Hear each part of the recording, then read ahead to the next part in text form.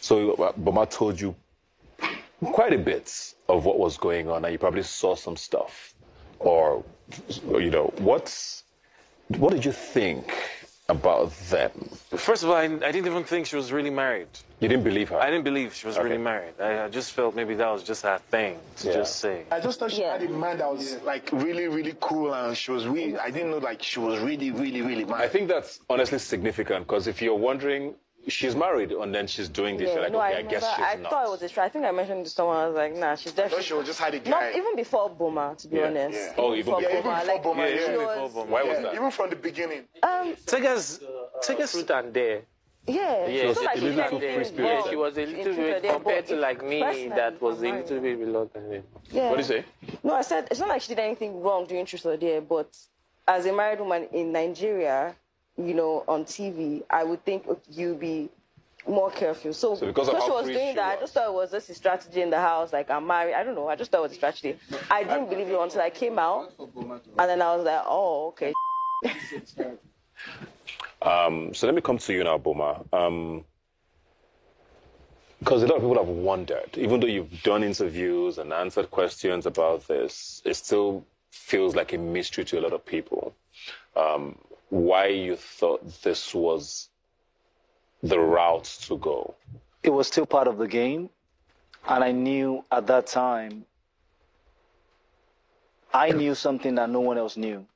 And that's because first of all, we were like very close friends. We started as friends.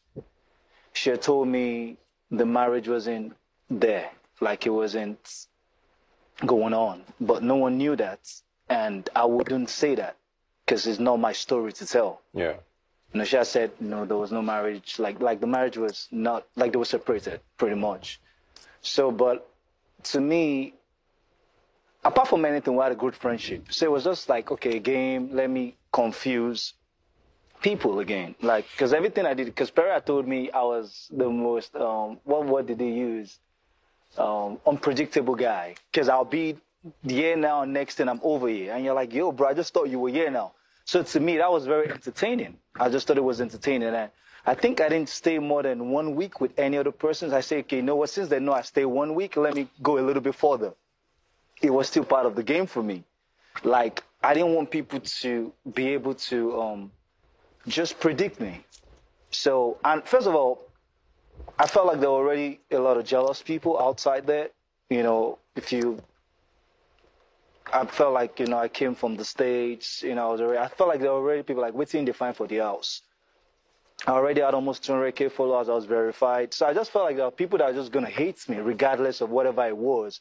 Like how I didn't say what I did was right or wrong, but the narrative, like trying to kill somebody, bringing, like saying knives and guns, I think it went out of proportion. I didn't think it was worth anyone dying for and everything. So to me, I knew what no one else knew. And like I said, until she came out not too long ago and said our marriage ended since 2020, I knew something people didn't know. So, but for me to now run and say, because people would have said, but why didn't you like redeem yourself? Why didn't you say something? To me, I was dealing with a single woman.